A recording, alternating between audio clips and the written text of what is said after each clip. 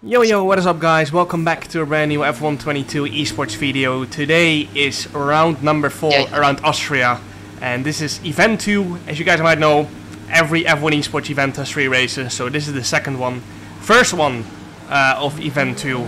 And we are racing around Austria. Heading out for Q1 for what I hope will be our first and only qualifying lap in Q1. As you guys might know, you only get 5 sets of tires for Q1, 2 and 3.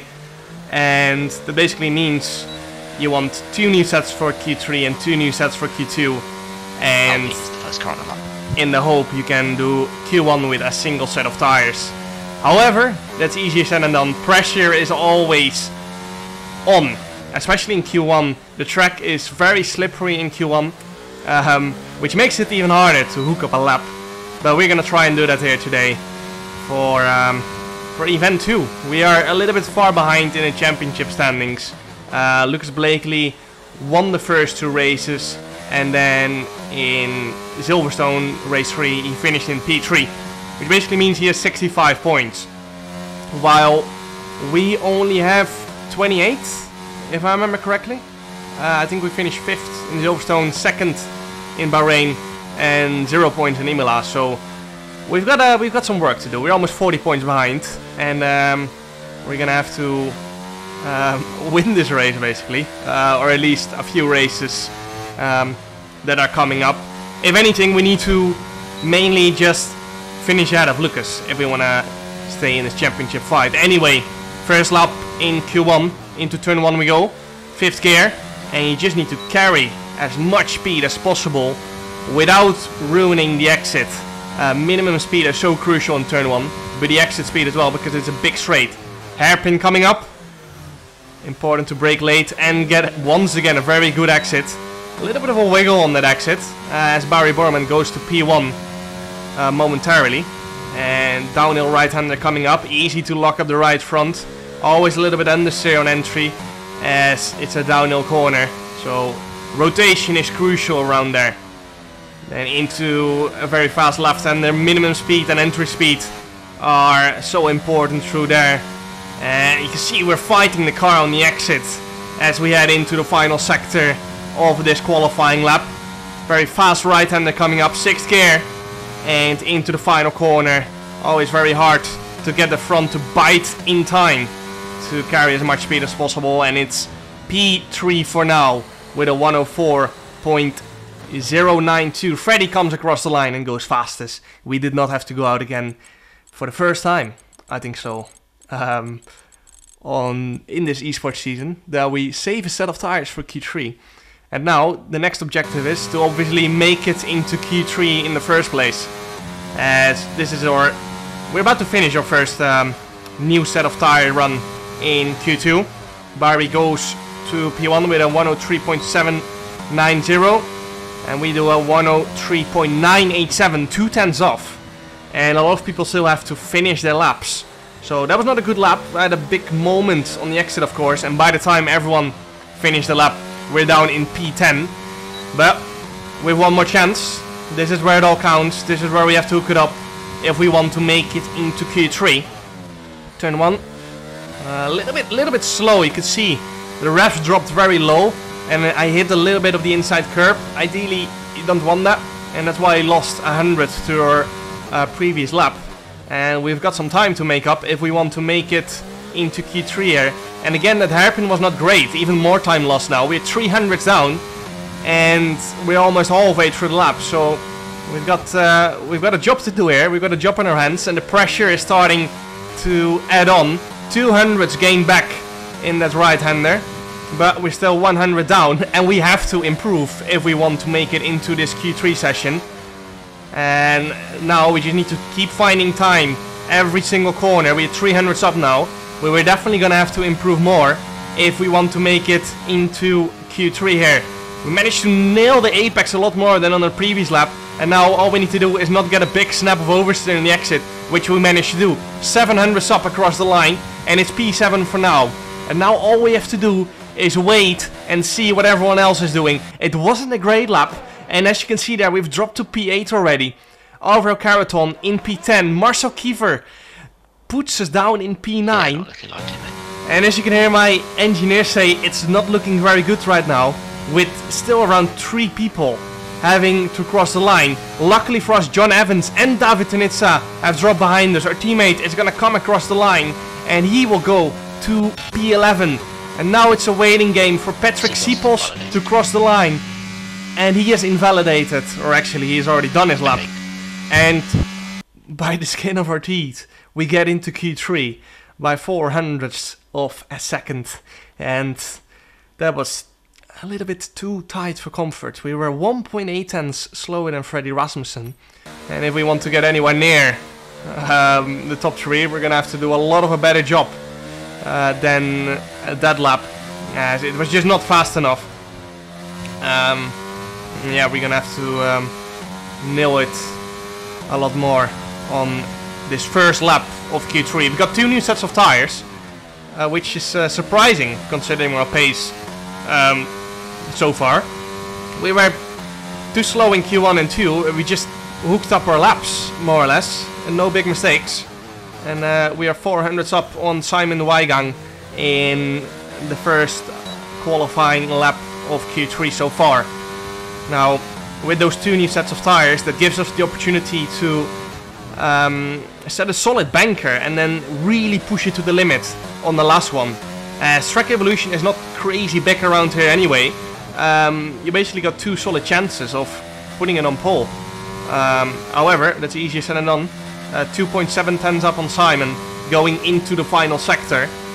And these last 2 corners are so difficult. You can invalidate them on both of them on the exit. You can see we're pushing it so far on the wide line, and the edge of the tire is just still leaning on that wide line, and that's why it's not invalidating. It's a 103.798. That's a lot more like it. 900ths of Thomas Ronhaar. And now in this final lap, you can see we're P4 actually, so that was a pretty decent banker. But a lot of people probably did not have a new set of tires, and they are definitely going to improve on this last lap. New set of tires once again. Into turn 1 we go. A little bit more entry speed. Exit was not great, as the front was just not quite biting into the asphalt, and that's something I've been struggling on a lot with this game. Entry understeer, exit oversteer. And we've got the same in the hairpin again. I just got a little bit more understeer on this second lap so far, and that's costing us lap time, especially as the backhand snapped away on the exit. Sometimes when you get entry understeer, it tends to aggressively snap to oversteer, as the fronts bite up very late into the corner. Almost 110 down now, and we need to gain a lot of time if we want to get anywhere near the top 3. And that's why I'm pushing very hard, and the rear snaps away on the exit. And that's just the same I had early on in the lap.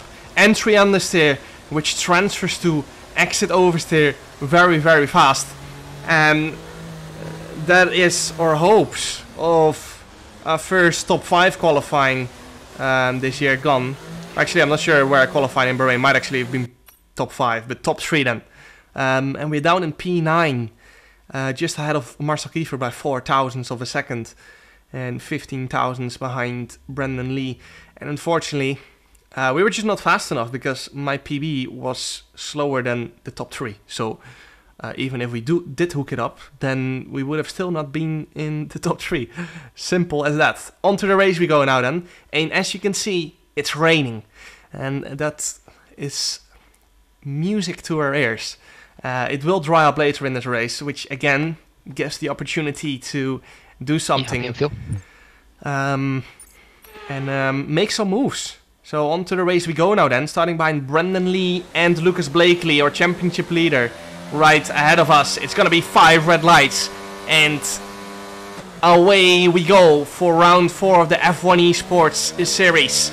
Not a great start, not a terrible start. Into turn 1 we go, down the inside of Brendan Lee. He squeezes us a little bit of a tap, and we both managed to keep it pointing in the right direction. John Evans right behind us. I'm not sure what has happened to Marcel Kiefer, who was starting right behind us, but he has dropped down the field a little bit. Brendan covers the inside as we struggle for traction out of the hairpin. So does Brendan, and we managed to stay right on his heels. And now all we have to do is make up track position. We always hope, of course, that we've got a lot of wet pace. But even if you do have a lot of wet pace, it's just so hard to overtake people in wet conditions on the game, because you don't have DRS, and because you don't have DRS, you can see Brendan is struggling a lot actually. And again, on the exit, he has a big tank slapper. We try to get a better exit, and can we maybe go around the outside into this next right-hander?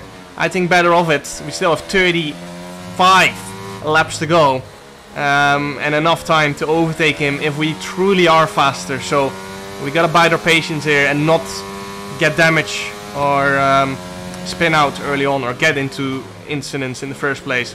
So again, through turn 1, we carried so much more speed than Brendan, and it looks like we've got a lot of pace on our hands. Into turn 3 we go, in the slipstream. Brendan goes defensive, we go around the outside, we brake much later into the hairpin. We manage to keep it on the island, and around the outside into P8 we go. And it looks like we've got a lot of pace at this point in the race. And even though our start was not great, you can see actually Nicolas Longe goes very deep in that right-hander, loses a position and a lot of time. But yeah, even though we had not a great start, it looks like we've got a lot of pace right here, right now. And we need to try and get past Simon at some point as well, if we manage to keep this pace up compared to everyone else. I'm not sure if we've got a better wet setup on. As if I remember correctly, we didn't went, I think, even a wet setup. We might have actually just stuck to our dry setup. But yeah, you never know, setups are different and some might work better in the wet. But yeah, I'm not sure if it's setup or down to driving. If it is setup, then we will keep gaining time over the next few laps. If it was just purely driving, it might have come down to just more confidence early on. And onto lap 14 we go now. Nothing happened as I was just stuck behind Simon. I had to save some fuel as well because it started drying up a little bit. Sector 1. It started drying up a lot earlier than I expected, so I had to do some lift and coast. And because I was stuck behind Simon anyway, I felt like it was better to do the lift and coast now, so we can fight harder when it starts drying up. Yeah, we think it's because yeah, I did try a solid 3 to 4 laps trying to pass Simon. And as you can hear my engineer say, a purple sector 3 for the Alpine who is on slicks. And that means that we're going to be boxing this lap for a set of slicks.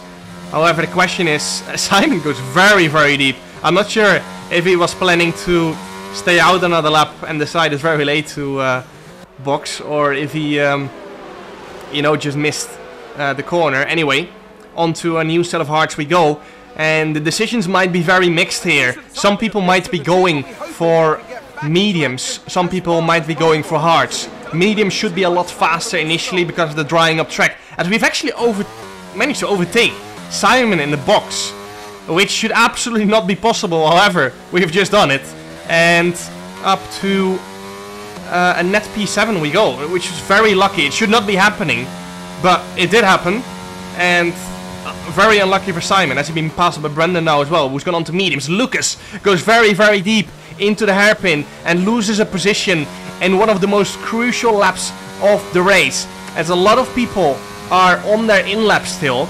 You can see a Red Bull, a Mercedes, our teammate, and Barry Bormond are on their in-laps, and this is such a crucial lap because the hards are not up to temperature yet. The intermediates are not going to be terrible on this in-lap, and we are fighting most likely Barry for track position here, so might be costing Lucas crucially at this point in the race. Mediums. As you can hear, my engineer said Danny will be going to mediums. We've decided to go for hards. Danny was slightly outside of the point, so he's gonna risk it. Mediums, as I said, should be faster earlier on. However, I want to have the pace late on around here, as the rest of the grid has boxed for a set of slicks. I'm just not using any ERS just yet. Brendan is pushing really hard on those mediums. Of course, he needs to make ground early on. As you can see there, Barry Bormond has come out right ahead of his teammate Lucas Blakely. He moves out of the way. Longue managed to pass Barry straight away. I'm not sure actually where Barry qualified, but I'm quite sure it was quite far ahead of us, and he still has to warm up his tires. The pain we have gone through earlier on, he has to go through now, and he has lost a lot of time warming up these tires and staying out that extra lap on those intermediates. And the question is now, can we pass him somewhere on the next few straights? Because he is flashing, so he's struggling with battery as well. He will just about get DRS from his teammate, if I'm correct. And actually he won't get DRS, but he will get it on the next straight, as I think his teammate might have slowed down a little bit to make sure he was getting DRS. However, we've got more battery and we're gonna use it right now to go on the attack on Barry Berman, one of our championship rivals as well. We go down the inside into the next right-hander. He squeezes a little bit on the inside. We give him enough space on the exit, and with more tire temperature we managed to get up to P6. Next up is Lucas Blakely, as Barry is to defend once again against Brendan Lee, two-time F1 Esports World Champion as well. The first F1 Esports Champion actually as well. And now we need to try and get back into that DRS as fast as we can. Lucas has been pushing quite a lot because he is very close to Nicolas Longue, and we need to make sure that we're gonna get DRS in the next few laps. We've drained our battery completely. I think Brendan might have done the same, as he had to pass Simon and Barry as well. So as we come across the line, it's gonna be the fastest lap of the race with a 106.435, and luckily we have managed to stay in the DRS. Lucas is still pushing very hard. On 70% ERS. En als je naar mijn engineer zei, Longue on 70% ERS, which means that he has about 70% more than us, and that means we are gonna have to nail the next few laps and hope they don't pull out of our DRS, basically. Anyway, absolutely nothing happened. We managed to recharge our battery, and with 2 laps to go, we're gonna look at using it. Longue is on a set of mediums, everyone else on the hards, and because he's on the mediums, they are dropping off. They are wearing out faster, and he is struggling now. As you can see, Josh Idowu was just jumped up to P3, is flashing, which means his battery is under 10%. Same for Nicolas Longue, who is struggling on the set of mediums. Our teammate, however, is up to P8 with the fast lap as well, which usually gets taken away, just like we had last round. However, the top 2 is gone. We are fighting for P3 still here, and we've got a very full battery, which we are yet ready to use. Lucas has a big tank slapper. We decide to go for the switchback on the next right-hander. We get a better run up the hill. Lucas gets the slipstream from Nicolas Longue. We decide to go all the way around the outside, and up to P5 we go. However, it's not quite over yet. We're looking to be fighting for a podium position here on the last lap. Nicolas is flashing. We still got 40% battery. Into turn 1 we go. I'm not sure if we hit him there. However, Nicolas decides to go off track. We get DRS. Nicolas gets it as well. However, we got a lot more battery remaining, and now we need to try and get Josh Idowu. You can see we're braking so much later. We're still gonna get DRS on the next straight. You can see Josh is still flashing. We got 20% ERS remaining. Can we go for a move in the next right-hander? We're fighting for a podium position here. Maybe somewhere in the next few corners. Josh will have to make a mistake because we don't have any battery left. As you can see, he runs wide into the next left-hander. He's feeling the pressure. We've closed about a 1 second gap just on this lap alone, but our battery is dead, and unless Josh makes a mistake in the final 2 corners, it's not gonna be enough.